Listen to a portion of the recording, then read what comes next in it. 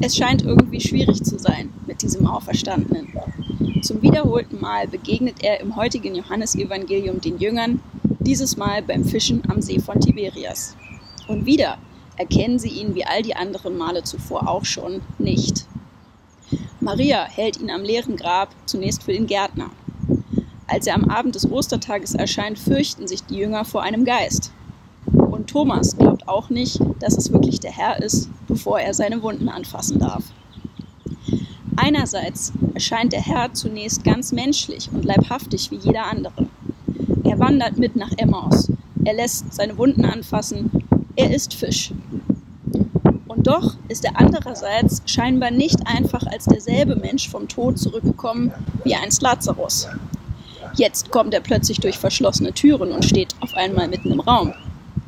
Er scheint irgendwie nicht mehr so ganz an Raum und Zeit gebunden und kann zugleich in Emmaus und in Jerusalem sein.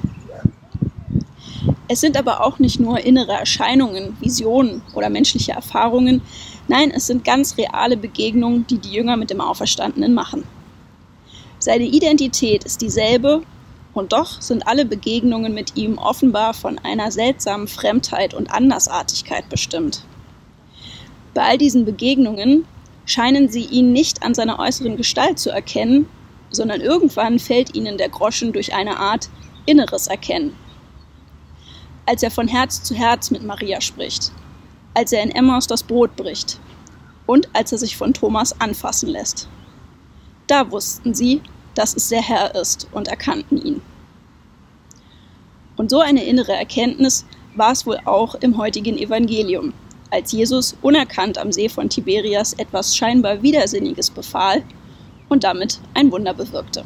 Nach dem österlichen Lockdown der Angst gehen Petrus und ein paar andere Jünger zurück nach Hause zum Altbekannten, nämlich Fischen in Galiläa. Aber ihr Tun bleibt erfolglos. Die ganze Nacht waren sie draußen, eigentlich die beste Zeit zum Fischfang, und doch sind am Morgen die Netze leer und kein einziger Fisch gefangen. Im Morgengrauen sehen sie einen Mann am Ufer stehen, aber sie erkennen ihn nicht. Er fragt nach etwas zu essen, obwohl er längst Frühstück gemacht hat, wie wir später erfahren sollen. Sie müssen verneinen, nicht mal ihr eigener Lebensunterhalt ist gerade gesichert.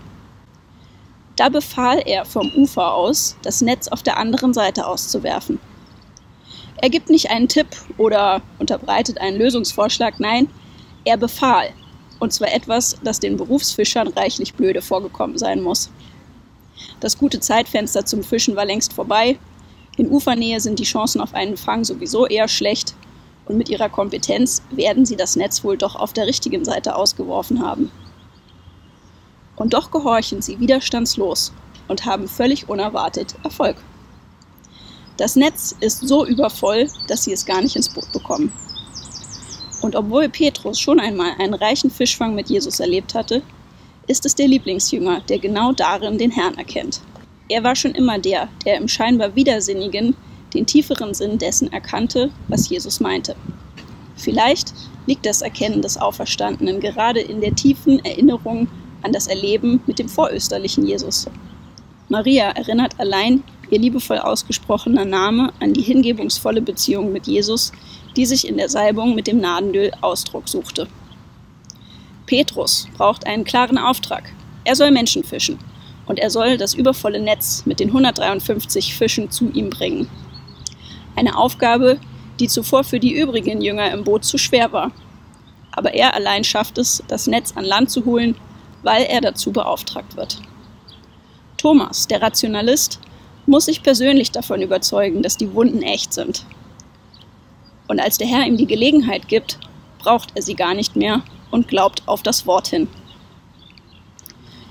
Die Jünger von Emmaus erkennen den Herrn, als er das Brot brach. Vielleicht ihre wesentliche Erfahrung der Nachfolge mit Jesus. Das Erkennen des Auferstandenen liegt vielleicht gerade in der Resonanz der persönlichen Urerfahrung und Beziehung mit Jesus. Was also ist deine Urerfahrung mit diesem Gott? Was fasziniert und überzeugt dich an diesem Jesus von Nazareth? Vielleicht ist das der Schlüssel, mit dem auch wir heute den Auferstandenen erkennen, wenn er uns begegnet.